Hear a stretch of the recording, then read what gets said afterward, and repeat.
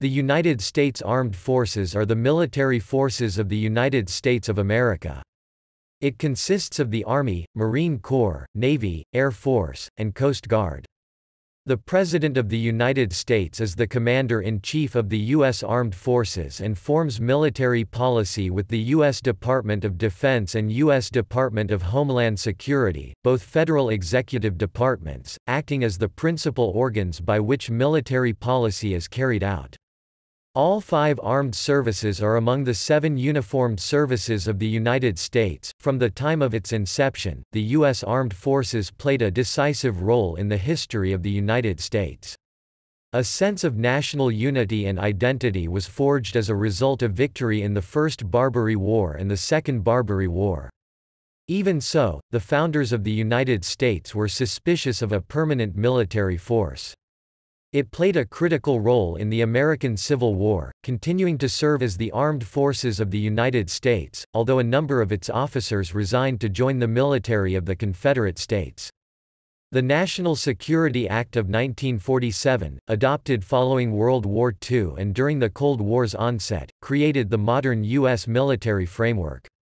The act established the National Military Establishment, headed by the Secretary of Defense, and created the Department of the Air Force and the National Security Council.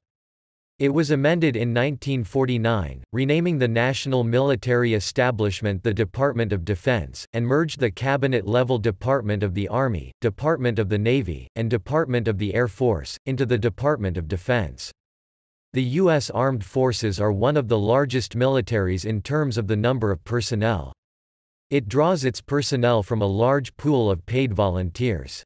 Although conscription has been used in the past in various times of both war and peace, it has not been used since 1972, but the Selective Service System retains the power to conscript males, and requires that all male citizens and residents residing in the U.S. between the ages of 18 to 25 register with the service. As of 2017, the U.S. spends about $610 billion annually to fund its military forces and overseas contingency operations.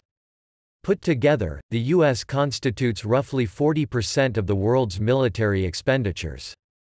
The U.S. Armed Forces has significant capabilities in both defense and power projection due to its large budget, resulting in advanced and powerful technologies which enables a widespread deployment of the force around the world, including around 800 military bases outside the United States.